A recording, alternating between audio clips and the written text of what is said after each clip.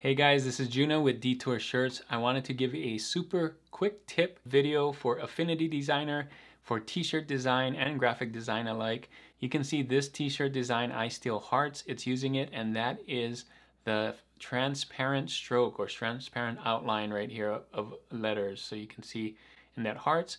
I have kind of a similar example here on the right where the outline is knocking out the vintage sunset and the dinosaur here.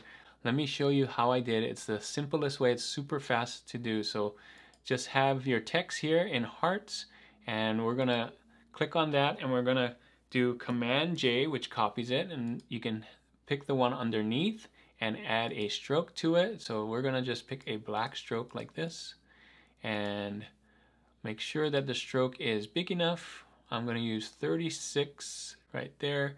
And you can see it. We can make it any color. Just to show you, I'm gonna make it blue, or this dark purpley kind of blue. And you can see right there, there's it. We're gonna knock that out of the vintage sunset. The way you do that is grab the group that you want knocked out. The stroke has to be above it, and you group both of those together. So now they're both in a group with the group you want knocked out and the outline at the top. And now that it's on top, you can pick the erase filter, and there it is. That's all you do. So now when you change the background color, you can see it's totally knocked out. So whatever background color you have, it's knocked out from it, and that will work on your shirts.